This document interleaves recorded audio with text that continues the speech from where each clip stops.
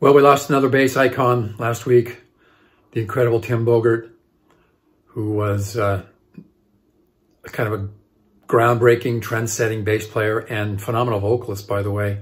Played with some very important bands in rock history with Jeff Beck and Vanilla Fudge and so on and so forth. Didn't know Tim really well. We did teach at MI together. And of course, as bass players, we didn't have any performance time, but loved to sit around and listen to his very funny stories. And he was always so nice and generous with his time. Very humble, not arrogant about his incredible career. And so I will miss him a lot. And I have heard from other friends of mine who were closer, who had just incredible stories and were so glowing in their respect for Tim, affectionate about his personality and his generosity. So rest in peace, Tim. We know you're going to miss playing bass, riding your motorcycles, and kind of hanging around, telling your funny and great stories. So thanks a lot, Tim. And everybody else, stay healthy, be well, take care. Hey guys, thank you for including me on this tribute to Tim Bogert. You know, as most of us all know, the bass world lost a true giant, an innovator, just a rock god. When I think of, like, you know, if there was ever going to be a Mount Rushmore of rock bassists, I mean, you know, Jack Bruce, John Entwistle, Chris Squire, and Tim Bogert would be the Mount Rushmore.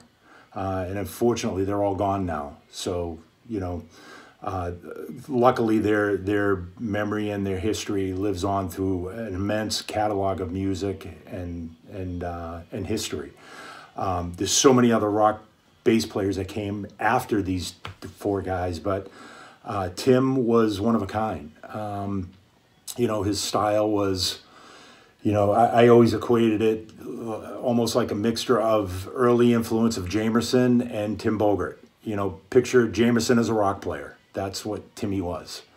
You know, just go back and listen to the early Vanilla Fudge albums. And you'll hear that influence.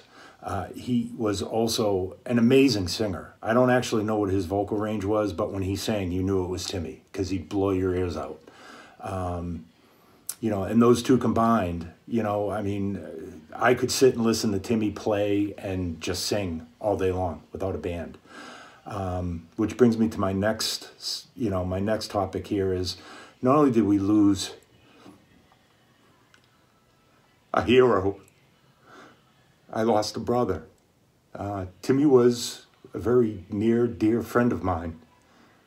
And, you know, it just hurts not having him to call. Because we talked pretty frequently. And throughout his sickness, you know, I spoke with him and encouraged him and, you know, did what brothers do. So, you know, it just, like I said, you know, the world lost a hero and an amazing talent, but more closely, I lost a brother. Tell you a quick Tim Bogert story. So when I first moved to Hollywood as a student to go to MI, I moved out there in a U-Haul truck with my basses, a bunch of Ampeg amps, go figure, and my Harley Davidson. And one day I was riding into school, and Timmy pulled up alongside me in the parking lot on his Harley. Anybody that knows Timmy knows Timmy is a biker in every great sense of the word. So anyways, he pulls up next to me, we start talking, and he knew me from class. You know, I was already enrolled and I was sitting in on his classes, and we've chatted before, but he invites me out to a Sunday ride. And that was kind of like a ritual. It was every Sunday him and his buddies would go riding. So he invited me out, and hell yeah. I mean, my hero, one of my all-time heroes, is inviting me out to go riding with him. So we go out. Little did I know, Sunday, not only does Sunday include riding, it includes breakfast, lunch, and dinner. Now, I'm a student. I barely have 2 nickels to rub together. I barely had enough money to put in my gas tank to go riding that day. So I meet Timmy at his house in North Hollywood at the time. We go for a ride. First place we stop is for breakfast. And the waitress comes around. She takes everybody's order. She comes to me. I'll have a cup of coffee. And Timmy looks up at me. He goes, "Aren't you going to order food? Aren't you hungry?" And politely, I was like, "No, I already ate before I came." And he knew. He knew I was bullshitting him. He knew I was lying. And he knew I was embarrassed and too proud to ask for any kind of help. Or he pulls a 20 out of his pocket, puts it on the table, slides it over to me. He goes, "Order something to eat. We ride together, we eat together. Don't ever be afraid or too embarrassed to ask for money or to ask for help, and don't worry about paying that back." And that's the kind of guy he was. And that's my relationship with him. He knew what I was thinking before I even said it. And like I said, up until the day he passed, you know, we would have conversations, and just through conversations, he, you know, 3,000 miles away, he knew if something was bothering me, and of course I knew what was bothering him. And that's the relationship we had. And I got to say, I probably learned just as much about playing bass, just as much about wrenching on motorcycles, I should say, as I did about playing bass. When we hung out, we never talked bass. We talked music, and we talked stories of when he was in the Fudge and Cactus and Beck Bogert and Appice and Rod Stewart. But we never talked about bass playing other than I like this guy or I like that guy. It was all that. The only time we talked about bass playing and technique and actual lessons was when I was in school with him. Other than that, it was motorcycles. And, you know, years later, I moved back to New England, and, you know, like I said, we still kept in touch. And I'd come home from a ride and I'd call Timmy, and he would just have either been in the middle of a ride with the 3-hour time difference, or, but we talked. You know, it was like, man, I had an amazing ride. And when I bought my new bike, he called me up. He says, "Man, how do you like the new bike? You digging it?" You know, it's just those are the conversations I'm really going to miss.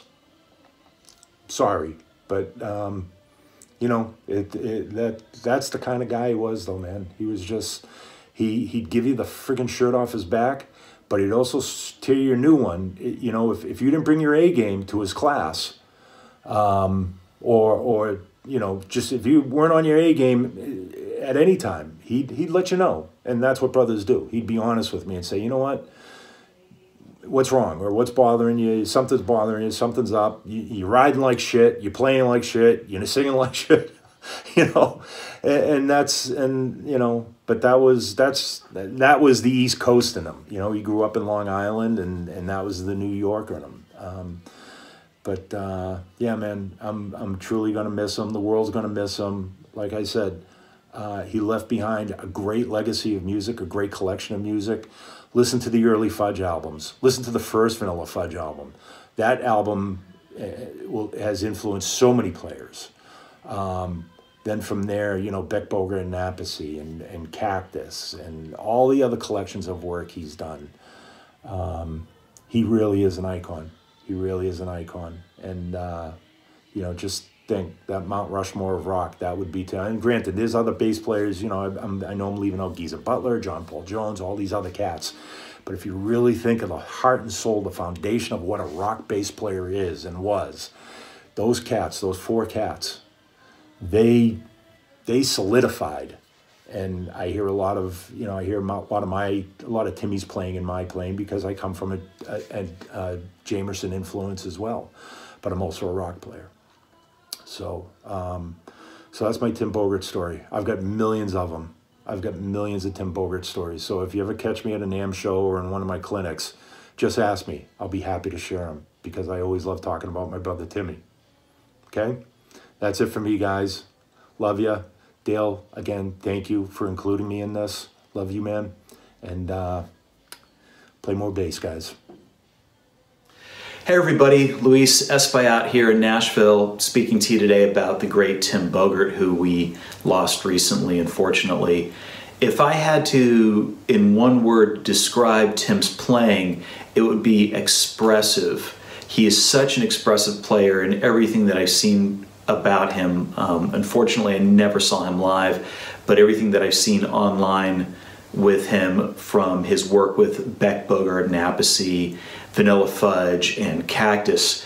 There's a great video online that I saw from 1973 of Beck, Bogert, and Appice doing Superstition by Stevie Wonder. And it is, again, expressive, not only in Tim's playing, but also in his singing. And especially that song in particular, that's one of those songs that, you know, every cover band does. It's a standard, and there's a lot of people that do it, but they lose the soul of it. Man, if you watch this, if you don't get up and move, you've got no soul. You've got no heartbeat. It's so great. Another thing I saw also was a video from 2004 of Vanilla Fudge playing at the Rock Class show, and that is, again, just amazing. Tim, not only his playing, just playing the snot out of that bass, but also singing phenomenally. And another thing that I really admired about Tim was his involvement with education, with his many, many years working with BIT. And it's just amazing to see somebody like that is such, you can tell he really puts his heart into what he's doing, and to see that extended to the educational field as well is something very, very admirable about that man. Another thing too, and this is something obviously growing up listening to Billy Sheehan, and Billy always referring back to Tim as his main influence. And you can see that, but again, that goes to the expressiveness of his playing. Not only the expressiveness of his playing, but also his innovation with the instrument, you know, going into the realm of multi-string instruments, not just 4-string, but 5-string, 6-string, and whatnot. And then his use of effects, and to really get that expressiveness across as well. So it's something that I really, really admired about Tim, and going through the videos and seeing what he's done in his lifetime. Those are my thoughts about Tim. You know, the world's lost yet another great player, and it's sad to see that. But thankfully, with modern technology and the archives that we have, we can go back for generations to come and enjoy his playing and what he brought to the instrument. And not only what he brought as a player, but again, as an educator, and his belief in that. So it's really great to see. So hope to see everybody soon. Stay safe, and have a good one. Take care. Remembering Tim, bunch of memories always just come flooding in all the time. But, you know, besides the first time I was turned on to like Vanilla Fudge or BBA or Cactus, I was in high school, and my teachers were, I had 2 teachers in high school who were huge fans of Cactus and Vanilla Fudge. And I remember moving out to California, and I remember going Musicians Institute the very first day of BIT, some March of long time ago. And I remember walking into his office hours, his open counseling. And I'd gotten there right at the top of the hour, right when it started. And he was already sitting in there. He had a cup of coffee, and he had his 6-string Tobias laid out, was plugged up, ready to go. And he had a great big smile on his face, that great big Timmy smile. And he said, hi. And I said, hey, my name's Albie. And he says, I'm Tim. Let's get plugged in. Let's play some blues. And through that first meeting, I explained to him how much I like to sing and play as well, and wanted to work with him on that. And there were so many classes, or so many open counselings and stuff, where it was literally like having Tim as a private instructor for bass and for voice. And his energy and his spirit for both sides of playing and singing, and melding the two together was just amazing. And it ties it into probably my greatest memory of him, or my fondest memory of him, was the bass player 5-year anniversary concert. It was at a NAMM show, typical, NAMM shows. They had assembled a huge array of styles of bass players, John Patitucci and Timmy and John Entwistle, Jeff Berlin, Dave LaRue. The list went on. Verdine White. It was amazing. And, you know, it was your typical NAMM concert. Everybody's out there playing their look what I can do, look what I can do, blackada stuff. And then Timmy came out to perform. And by himself on stage, he played and sang Rosalie, just accompanying himself, little chord melody on and walking through the bass line of it. And it was just amazing. I mean, because he was in such command and just big grit on his face, and voice just sounded amazing. The playing was amazing. And the best part about it is if you ever find the version of that, there was no overdub. He never redid it. It was, if you are lucky enough to ever find that 5-year anniversary concert, what you hear is what we heard that night. And that was probably one of the best versions of Rosalie I ever heard him do. And, yeah, just miss him. Hey, all my Bass Chat family, this is Roy Vogt coming to you from my home studio and music room outside of Nashville, Tennessee. I mentioned last week about Tim Bogert. We were talking about power trios, and of course we lost him about a week and a half ago, which is a terrible loss for the bass community and music community and just the planet. But you know, like everybody else of my age, I first became aware of him through his work with Vanilla Fudge, which was just incredible. And then from then on, you know, from thence to Cactus, from thence to Beck, Bogert, and Appice, just phenomenal. And then, you know, I remember reading about him in Bass Player in 1979, and he was playing with Boxer and some different bands and doing some incredible stuff. And then I didn't really think about him for years. And one of my former students, Holly Montgomery, ended up being she left Belmont and finished up her education at Musicians Institute. And there was a time I was there in 1986 to film Solid Gold with a country band, and I went into to Musicians Institute, which for me was like going to Disneyland, because my friend Jim Lacefield, another great bass player who's no longer here, was teaching there, as was Jeff Berlin, and Jeff and I, you know, got to hang a good bit. And in the midst of all that, I met Tim. And the one thing that struck me about Tim, because he was friends with Holly and was just hanging there, was just how open and how nice he was. He was a genuinely nice person. And so that goes along with all the other things that you can say about how astonishing of a bass player he was and how great of a singer he was. Man, he was ridiculous. Just like all that Beck, Bogert, and Appice stuff that he did, man, he is just nailing the vocals. He was the total package for a rock bass player, and he wasn't afraid to step out and change and try things. He was one of the first hard rock guys to use a 6-string bass, which, because I'm a 6-string player a lot, that's near and dear to my heart. Anyway, I miss you, Tim. Wish I had more time to spend with you and get to know you better, but I'm glad I got to meet you. All right, everybody stay safe out there, practice hard, keep it low, and I'll see you next week. Well, hello, bass family. My name is Christopher Maloney. I'm a former Los Angeles-based session bass player and current music business owner here in Jupiter, Florida. I was also on the bass faculty at the Bass Institute of Technology for 15 years. And the reason why you should care is that I got Tim Bogert stories. Yeah, Tim Bogert was a huge part of Musicians Institute, a huge part of my experience there, both as a student and as an instructor. He's just a great guy. For those of you folks who never got to meet Tim, you really missed out a little bit. He was a fun guy to hang out with. He had this Cheshire cat grin of his. It was all teeth. So he'd smile at you and, hey, how you doing? Hey!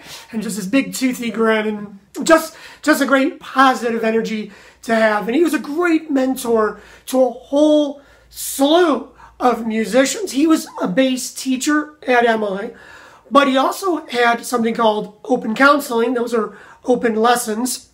Anyone could walk in. All of the teachers had them. But Tim had one that was specifically for people who wanted to sing. Not for vocal students, but for bass players and drummers and keyboard players who wanted to work on their singing voice. I went to it many, many times, and he was just great. He had this way of unlocking your range while lowering your inhibitions to sing. You know, people would walk in there and they'd be like, I want to sing higher. Okay, well, you know, pretend you're saying hi to somebody. Say hi. And they go, hi. They're all nervous. And Tim would go, no, come on. Pretend you're calling your friend down the street. Go, hi. And the guy would go, hi. And you go, there's your note. There's your note right there. And a big grin. And people would walk out. I mean, he'd only spend, you know, there was a whole bunch of people there. He only had an hour or two. So he would spend 5 or 10 minutes with each student. And man, people would leave there with their heads buzzing, just like, wow, I could hit this note. I could do this. And strangely enough, I would ask my fellow students who are actually vocal students, I'd say, who's your favorite vocal teacher here at the school? And they'd say, Tim Bogert. I'd say, Tim's not even a vocal teacher. And they said, we don't care. His open counseling is amazing. I'm like, you're not supposed to go to his open counseling. It's for us, the non-singers. And they'd be like, we don't care. He's that good. He's just got something. So it was great to work with him as a student, to work with him as a colleague. And once he left Musicians Institute, I was fortunate enough to keep in touch with him. I was working on solo albums of my own where I wanted to sing on them. And so I knew that working with Tim, once again, could really help up my game as a vocalist. So I'd go to his house in Simi Valley and we'd talk about his time in the business and what he was up to currently. And, you know, he always had a great, funny answer to any question you had. I remember one time asking him, because he played 6-string bass, I said, Timmy, why do you tune your bass like a guitar? Because for you 6-string bass players out there, I'm not, I can barely handle 4. But the high string is a C string. Everything's tuned in 4th. But Tim would tune his high C string to a B like a guitar player. And he'd play all these great, big, thick-sounding bar chords. And I would ask him naively, why do you tune your bass like a guitarist? And he said, you know what, Christopher? Millions of guitar players, they can't be wrong. And so I just thought it was a great comment. And again, he was able to play all these great chord shapes just like a guitar player was. So, you guys, it's a sad day, but he was a great presence to have on this earth. I'm very grateful to have met him and to have studied under him at various points in my career and to be able to call him a friend. And finally, I would just also like to have a shout out to one of my dearest friends and a person I respect almost as much as anyone in the world, and that man is Dale Titus. Dale was very helpful in the beginning of my career. I owe a lot to him, and so I hope you all appreciate being part of his family and for putting these videos together. So, hope you guys enjoyed the Tim stories. I hope you feel a little bit closer to Tim, now that you've heard some of those anecdotes, and I wish you all well. Stay safe, keep on thumping. Everything bass. Hope everybody's doing well. This is Maurice in little rainy Los Angeles today. Very nice though. We are remembering Tim Bogert, and yeah, we lost him on the 13th of this month, and that's very sad.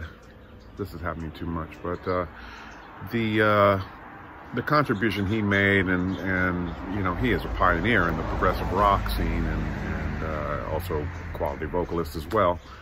And yeah, I've been pulling him up on Spotify ever since this happened. I should remember him on a more regular basis. But yeah, he will be missed.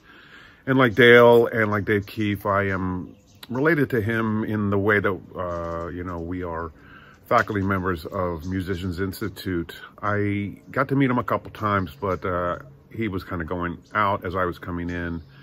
And there wasn't a whole lot of Tim on campus at that time, but I did meet him a couple times. He was a great man, and very true, genuine musician, definitely from the old school cut. And he brought that to his teaching, and he brought that to the workshops, and any student that had him, you know, or had the experience of being in the classroom listening to his instructions and his take on how music should be approached and things like that, was definitely a better musician on the other side of that. So very thankful to Tim, and deepest sympathies to his family and loved ones. And yeah, I'm glad we have all the recordings so we can bring him up and listen to him. I've been definitely listening to the power trio of Bogert, Beck, and Apiece, and because Dale introduced that last week. So thanks, Dale, for that, and thanks for putting this question out there, or not a question, I guess discussion. It's a true legend. We will miss him. Until next week, I will see you then. Take care of you. Bye. So first off, I just want to send my condolences to all of Timmy's family, to his friends, and of course his fans. What an incredible guy. I mean, so my dad had the first Vanilla Fudge record, and I remember seeing it when I was a kid in his record collection, and I remember pulling it out after I started playing bass when I was 14 and checking it out a little more. And of course, it's a mind-blowing record, you know. So going to MI and knowing that Tim Bogert was one of the instructors there, I couldn't wait to meet him, of course, and maybe learn a thing or two from him as well.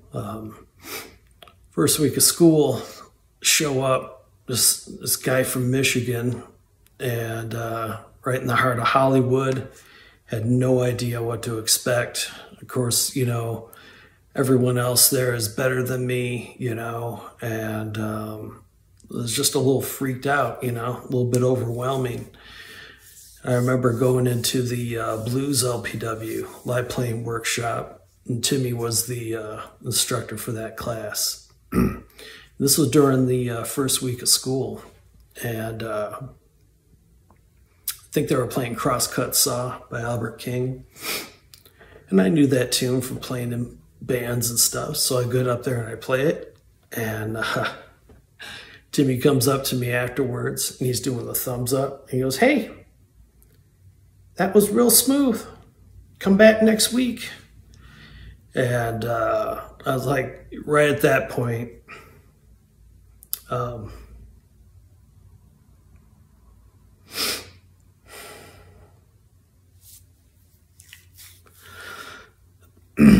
that's when I knew it was going to be all right. And it was all right. So I was showing up Tim's blues class every week, and I was going to Tim's open counseling. And the amazing part about that is the first couple weeks there'd be, you know, anywhere 6, 8, 10 people crammed in one of these little practice rooms, huddled around Tim, soaking it all up. By week 2, it was just me and Tim. And it was like that for at least 2 solid years, you know. The start every quarter, it'd be crowded. That was fine. By week 2, it'd just be Timmy and me the rest of the quarter. So I got like 2 solid years of, you know, private lessons with Tim. It was kind of the same thing in the blues LPW. There might only be a couple bass players, so I would get up and play the song, you know, 2, 3, 4 times, which was great. And Timmy was one of those teachers at MI,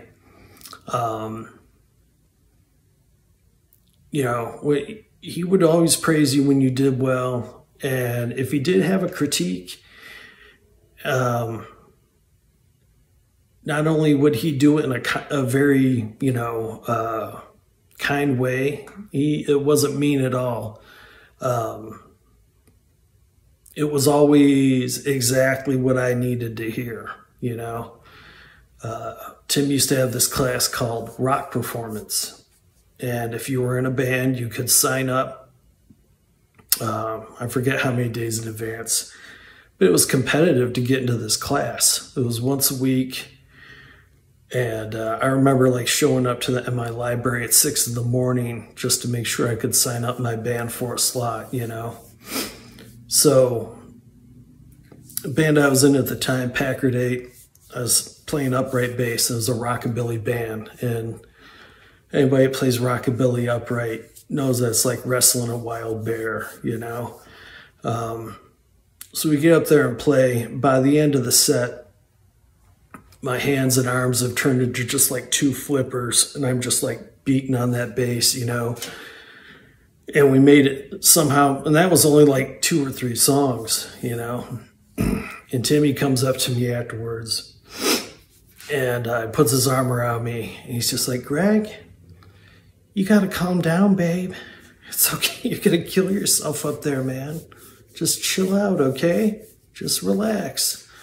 Then, like, the next day I saw him or whatever, and he told me the story about when he was in Cactus and he played in front of Hendrix, and his hand turned into a claw, you know, right at the beginning of their set. And that's some advice that I took with me, you know, take to me to this day, you know. I was playing in the Dickies, sometimes mid-set, my hand would claw up, and I would just think about Timmy saying that to me, and I would just relax and at least be able to make it through the rest of the set, you know. But again, that's the way Timmy was, man. He, any criticism was delivered with, you know, kindness, and it was always exactly spot on. You know, some people can just say, no, that's wrong or whatever, but they can't tell you how to correct it, you know. Timmy would tell you what to work on, you know, which was always useful to me, you know. That's one of the things that, you know, made him a great teacher. And in like going to his open counselings all the time and to his classes, you know, you start becoming friends. Like I would show up to a counseling, there'd be nobody there. I'm like, how you doing, Timmy? You know, I'm pulling my bass out. He was like, I'm all right, but my hands are kind of sore. I, you know, put a new front end on my Harley last weekend, so my hands are kind of tight. I'm like, oh, what are you riding, you know? When we just sit down, we start talking about motorcycles, you know, or we'd start talking about hot rods or drag racing, you know, stuff like that. And that's how you become friends, you know? Be like, you can ask Albie, Dino, and if you hear me saying those names and you're watching this, you probably know who those guys are. You know, one of Timmy's favorite things to say to his friends was, hey, let's go get a cup of coffee, you know? And sometimes we'd just do that, you know? One of the things I felt, I was talking to Albie about this the other day. One of the things I felt really honored to be part of is when Timmy got inducted to the Guitar Center Rock Walk Hall of Fame. I don't remember what I was doing at the school that day. I just remember going to get Albie. Albie locked up the player's store in the middle of the day, and we, you know, wasn't that far of a walk. We walked down Sunset and went to Guitar Center, and, you know, of course we saw Timmy, and he was floating on air, and it was amazing to watch, and of course well-deserved. And I still have the poster from that too. I grabbed one of the posters from inside Guitar Center. And, man, they're up at that podium talking about these guys, and they introduced Tim, and Albie and I just went freaking berserk, you know what I mean? We made sure to let him know that, you know, we're there for him, you know. And that was just, that was amazing to be part of that, you know. It was just as amazing to see him. We go to see his shows regularly, whether it was at MI or at the Roxy or wherever, you know.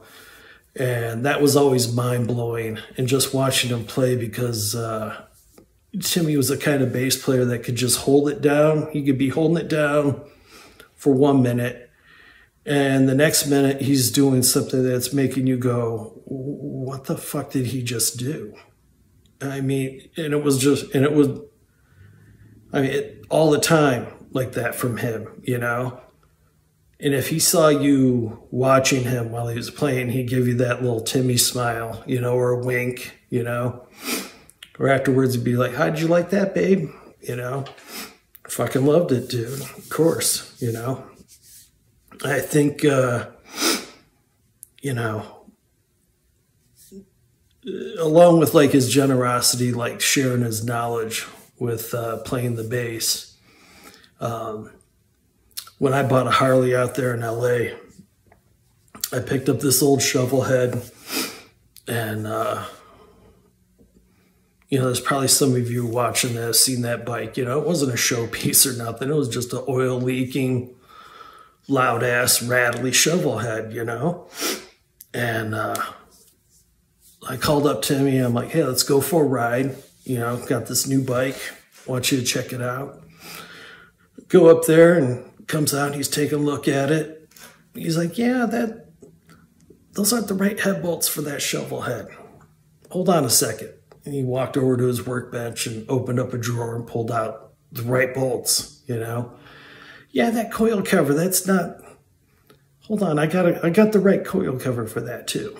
You know, opens up another drawer, boom, pops out a, you know, box with a coil cover in it.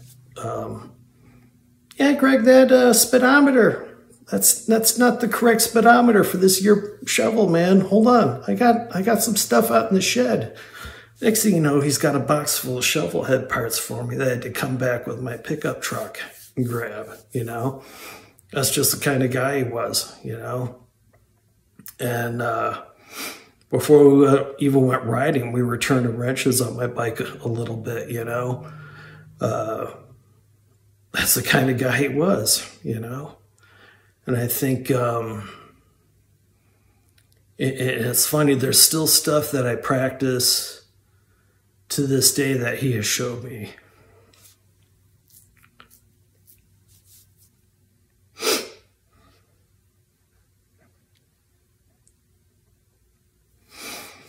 But I think the best lesson I ever learned from Timmy, and this wasn't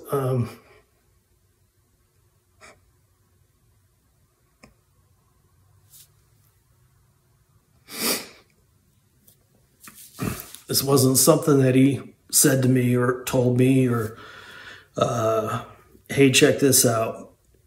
The best lesson I learned from Timmy, just from watching him play, is when you walk into the room, just say, look out, the motherfucking bass player is here.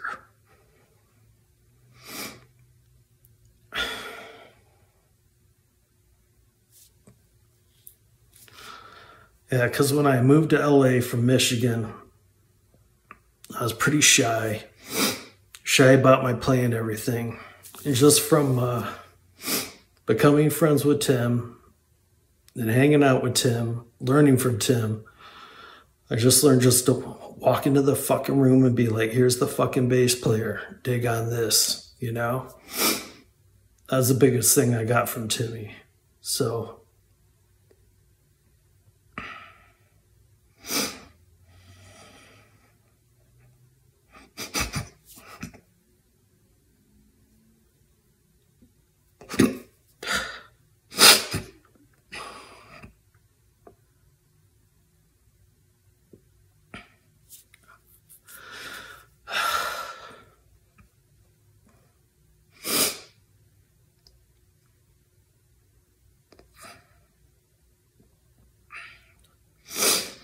yeah, Timmy meant